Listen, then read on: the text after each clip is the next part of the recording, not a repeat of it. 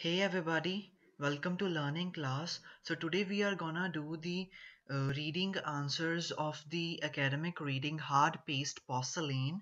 So here is the passage. So without wasting any time, let us begin with the questions.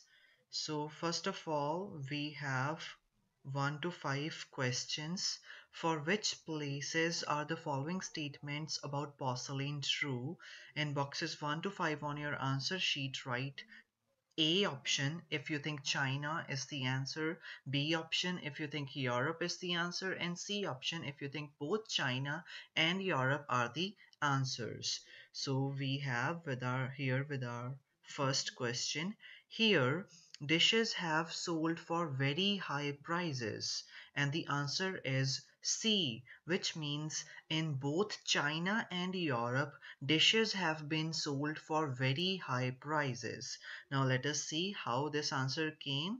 Okay, now let's see where it is located in the passage. So here in the definition and origin, I have third paragraph with me.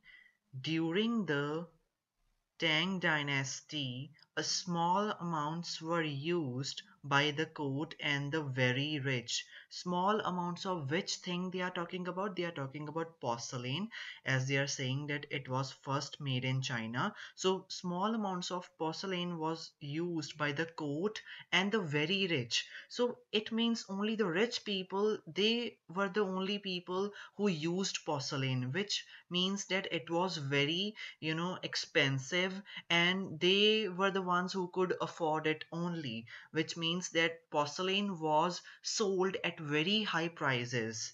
And of where place they are talking about China. So definitely in China, porcelain dishes have been sold for very high prices. Now let's see where it has been written the same for Europe and European obsession. So here we have from the very first line, porcelain was consumed in enormous quantities by European royal families, nobles, and the church, all of whom tried desperately to discover its chemical composition. So in Europe also they are saying, however, here it was used in enormous quantities as compared to that of China, where it was used in small quantities. But here also it was used by the royal people only. It was used by European royal families, nobles, and the church, which means in Europe also it would be expensive, and that is why only the rich people were able to afford it. So in Europe and China, in both these places, porcelain dishes have been sold for very high prices. So that is how our answer C is of the first question, both China and Europe. Now let's see what's the second question. It was first invented here. So what does it refers in this statement? Uh, they are saying that following statements about porcelain. So all of these statements, they are talking about porcelain, which means they are saying in second question that porcelain was first invented here. Now only I think we have read, you know, here porcelain was first made in China. So if you think that China is the answer, definitely we have to mark A as the answer for China. So the second question answer is A. Now let's see what's the third question. Its English name comes from here, which means that porcelain's English name comes from this country, or continent, you could say, because the answer is B, which means that in Europe continent, uh, English name of porcelain derived. So now let's see where it's written in the passage. So again, an European obsession, the third line. The English word porcelain derives from the Portuguese name of for a sea creature, the nautilus, which has a spiral orange vitreous shell from which it was believed at one time that porcelain was made. So they are saying that the English word porcelain, it comes from the Portuguese name for a sea creature. So it's a Portuguese name for a sea creature. And where is Portugal? All of us know Portugal is a country in Europe continent. So definitely from Europe, the place is Europe from which the English name derives of the porcelain. So now that is why our answer is B. That means in Europe its English name comes. Okay. Now what's the fourth question? Military and porcelain expenditure was equal in some places here, which means that the amount of money that they spent on military, the same amount of money they spent on porcelain. And in which place did they do so? In Europe. Now let's see where it is located in the passage. Here you will find that so great was the frenzy for possessing Chinese porcelain or attempting to recreate their own hard paste that a number of European principalities endangered themselves financially, spending as much of their budgets on pursuing porcelain as on their army. So, uh, many of the European, you can say, states or provinces, they spent as much of their budget on pursuing porcelain as they spent on their armies, which means that they spent almost same amount of money on both armies and on purchasing porcelain. Sorry. Okay, so where it happened, as these were the principalities of Europe, so definitely in Europe this did happen, and then that is why the answer of the fourth question is also B, that is Europe. Now let's see what's the fifth question. The fifth question is here bone china was produced, and again the third time the answer is B, that is in Europe. Europe was the place where bone china was produced. So here it is written in the passage. Meanwhile, in England, the recipe was a little different. Ash from cattle bones was mixed with clay, feldspar, and quartz. This became known as bone china and is still manufactured. So the recipe, of preparing it was finally came to known as bone china. Where did this happen? In England. And where is England? We all know in Europe. So that is how the answer of the fifth question came Europe, and we have written here B.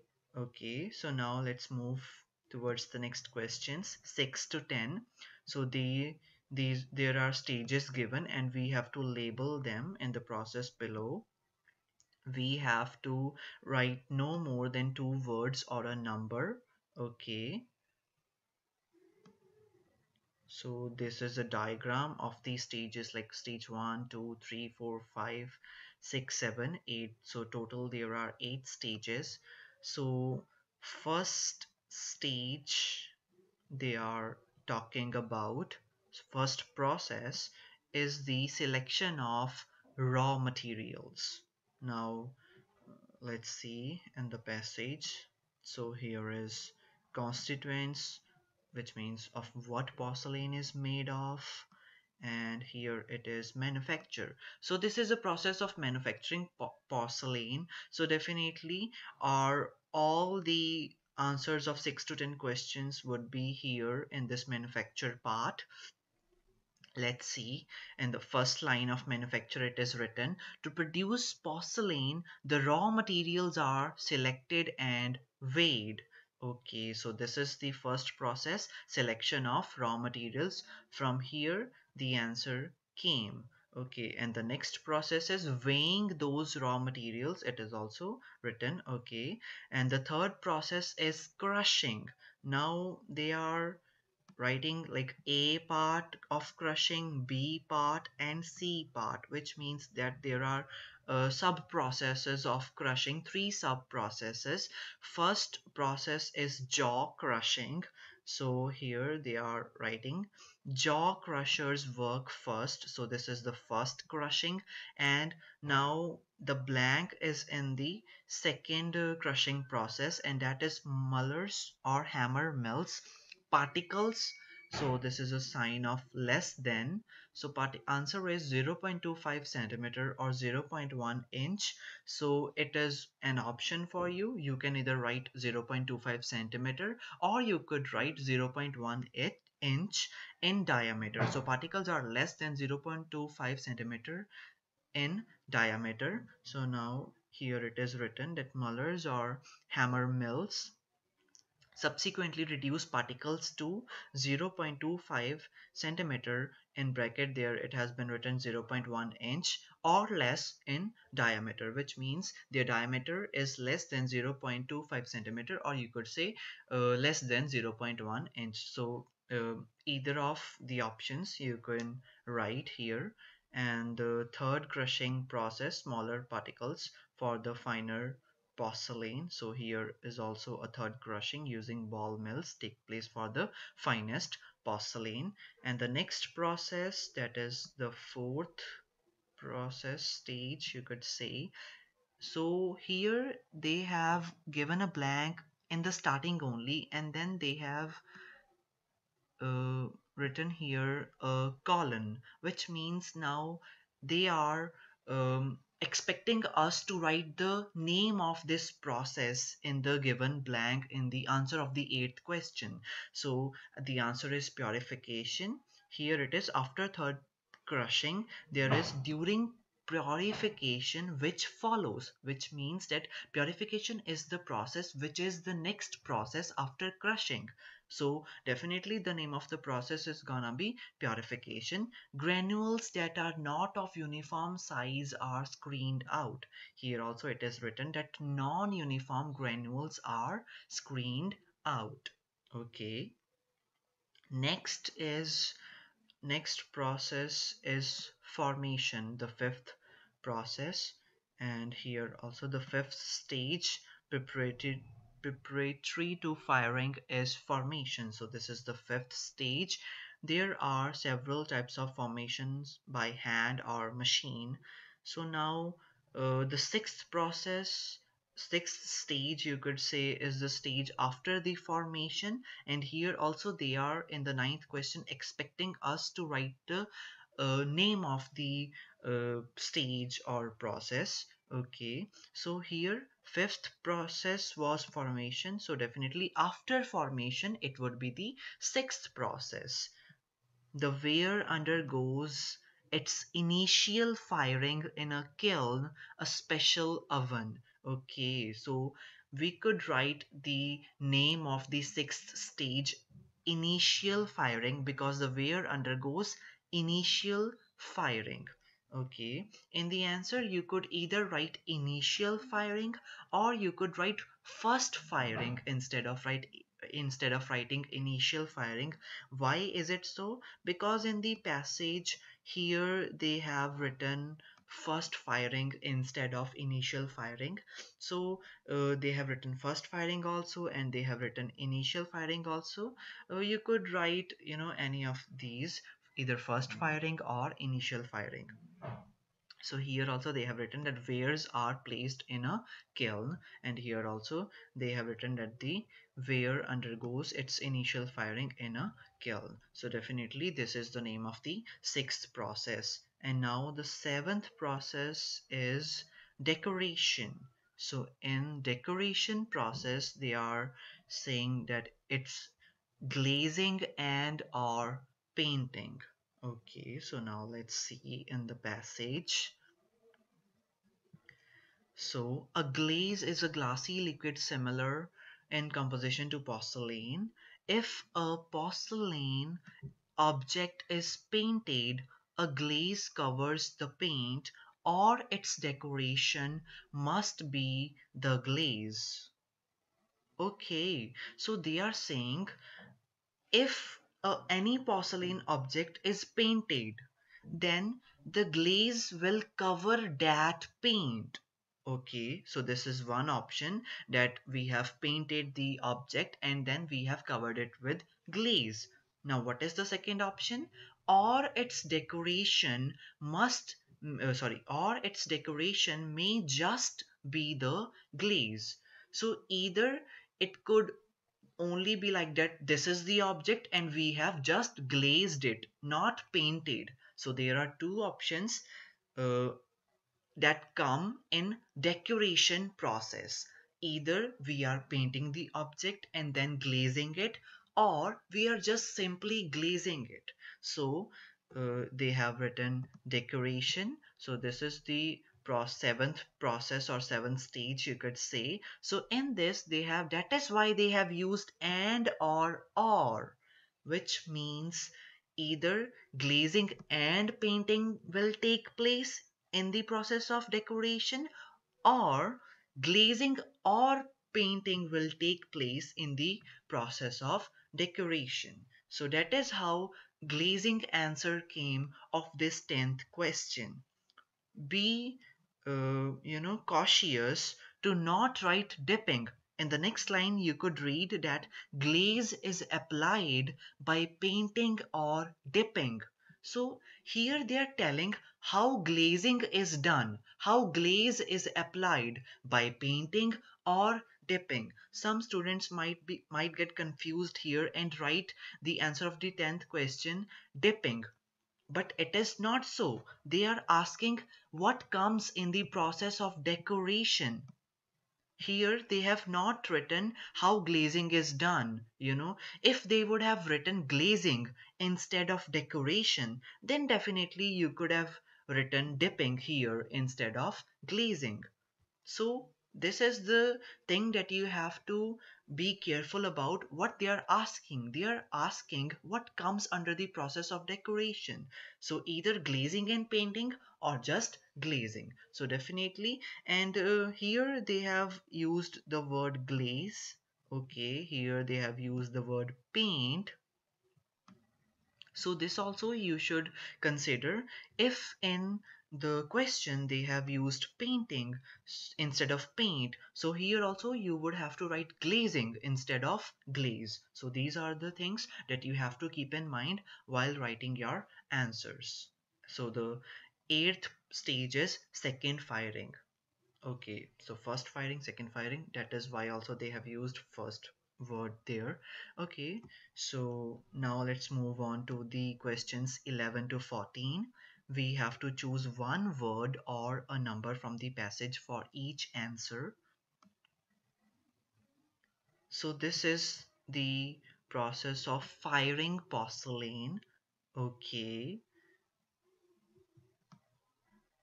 now let's see.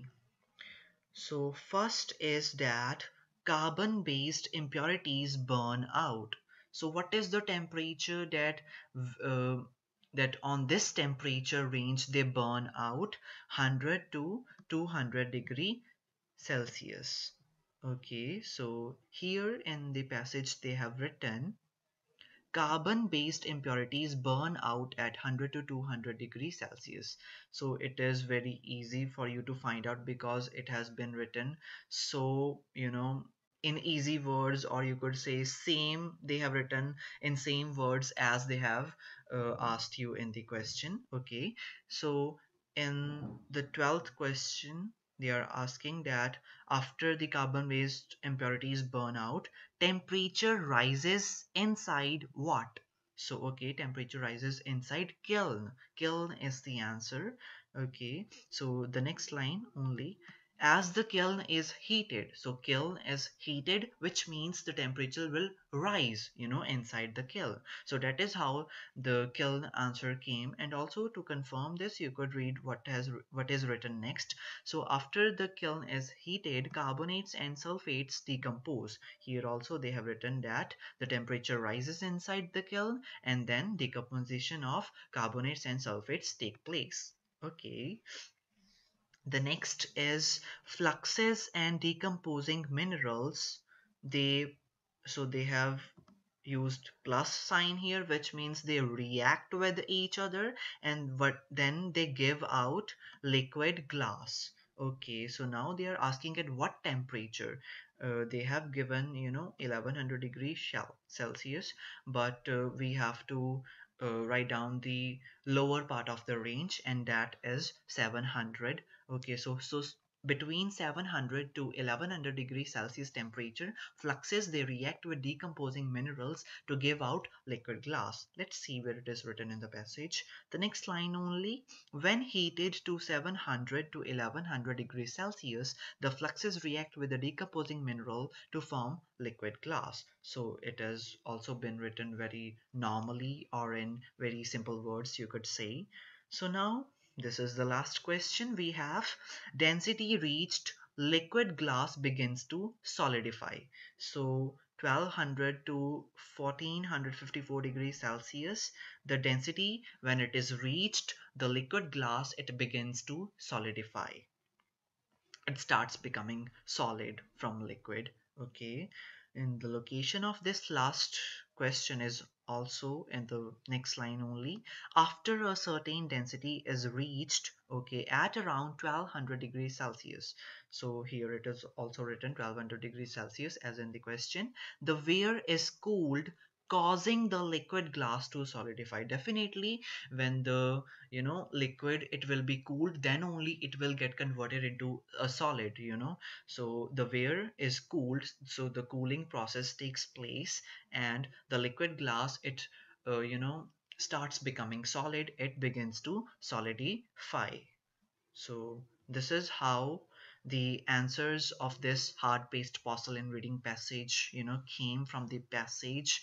I have discussed the locations of all the 14 questions that are here in the passage. Still, if you have any doubt, feel free to ask me in the comment section. Okay, I hope that I have explained it very well to you. So goodbye for today. That's it.